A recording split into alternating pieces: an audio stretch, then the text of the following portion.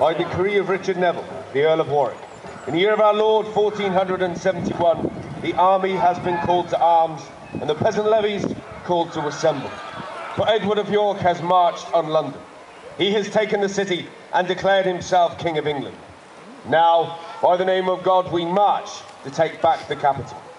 The House of Warwick rides with the House of Lancaster to defeat Edward and restore the true King, Henry VI, to the throne. Our army musters in Coventry, where thousands upon thousands of archers have joined our cause, and hundreds of noble knights are willing to do battle for the true King of England. But we have been told to prepare ourselves for a siege. For our plan is to besiege the walls of London and invade the city. But those walls are thick. So we have also been told to prepare that. One of the biggest, most powerful siege engines in the world. Ladies and gentlemen, boys and girls, the Warwick Castle Trebuchet! This is Ursa, the bear. She stands at 18 meters tall and weighs 22 tons. Not only is she one of the biggest, most powerful trebuchets in the world, she is state-in-the-art in trebuchet design. Look, we've got wheels on the side of her, which shows that we use manpower to load her. No longer do we need to use the age-old method of towing down the arm using a team of horses. We've borrowed the technology from medieval cranes, taken the wheels from the cranes and put them inside our machines. So the technology once used to build castles is now being used to smash them down. So how does it work? Well, the two wheels are joined with a central axle. A rope is tied to the throwing arm. The rope is led down to the A-frame at the back, then connected to the central axle.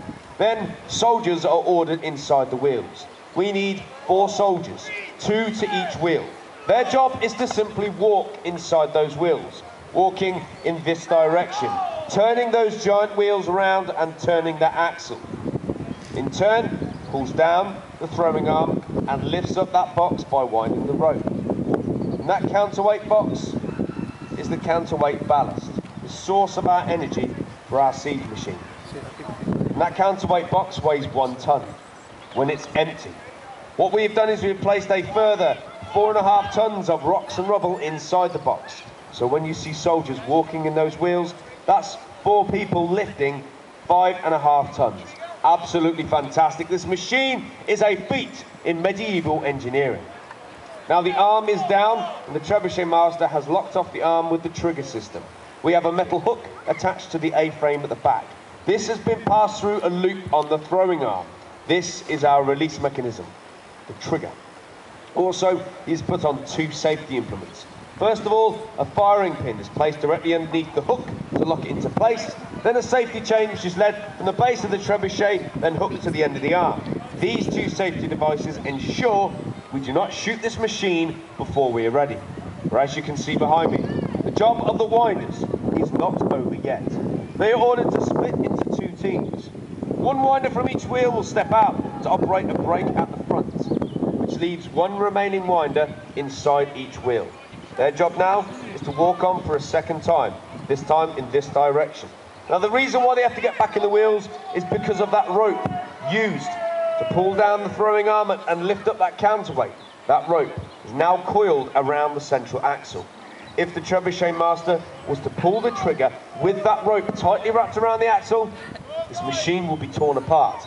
The axle ripped from the heart of the machine, thrown out of the back, and decapitating our trebuchet master at the back there. So the winders now have a very important job of walking off the slack, making sure that Ursa has a free-flying arm. But also they must watch to leave a small section of rope left on the axle so we can start the whole winding and loading process once more.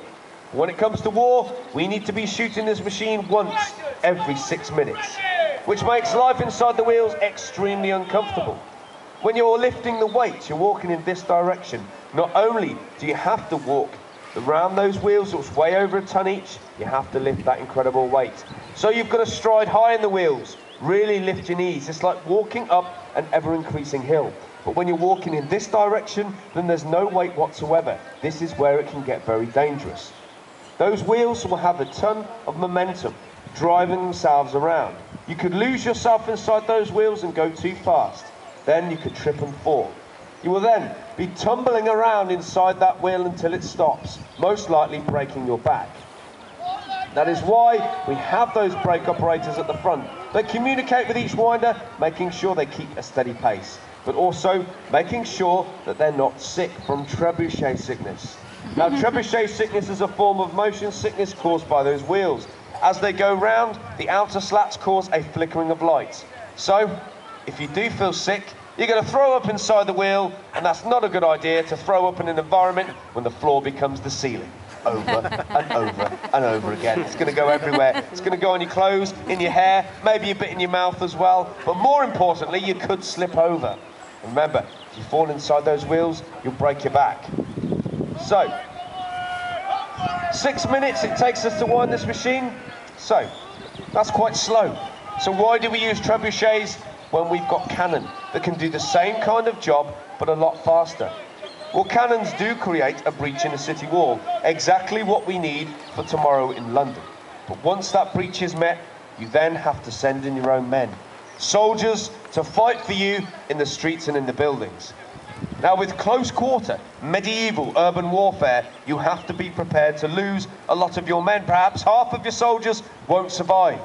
Ursa gives us another option, because not only with trebuchets can we launch projectiles at a city wall, but we can throw them over city walls to make life for the inhabitants a living hell. So what can we throw? We can throw anything: rocks, fire, people, dead animals. Dead animal is a good choice if you want to fight a dirty war. We can infect their water supply by throwing in dead carcasses into the city.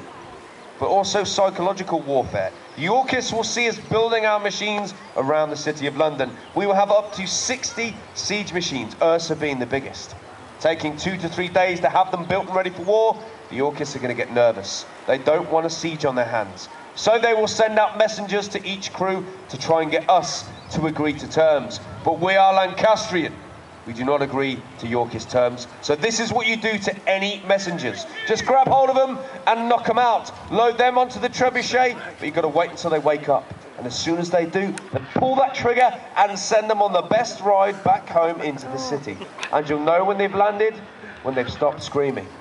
But the one thing medieval man was most frightened of was fire. And most of the internal structures of London were made of wood with thatched roofs, so we can launch fireballs from our trebuchet.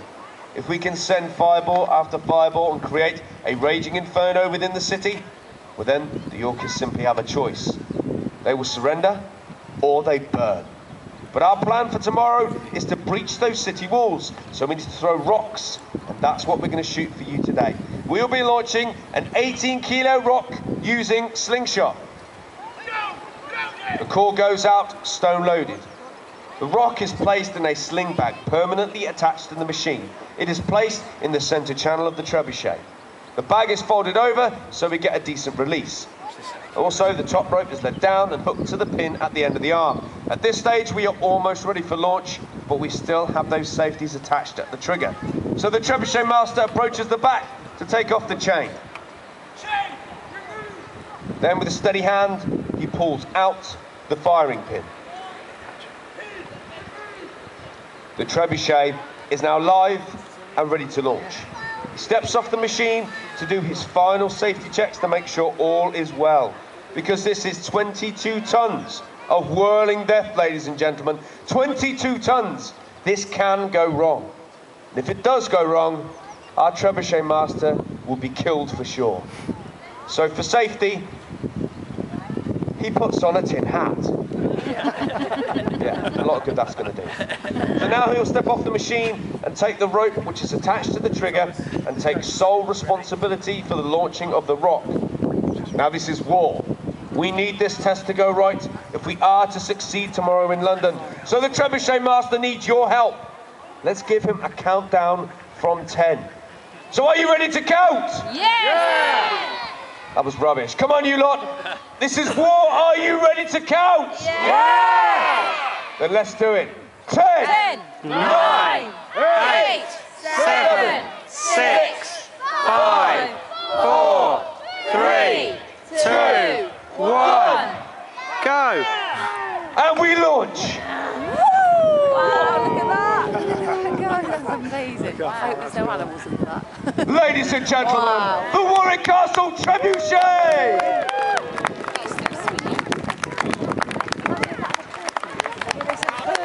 Now that is not achieved without an awful lot of hard work. So let's hear a massive round of applause for the Trebuchet Master and the crew! Hey!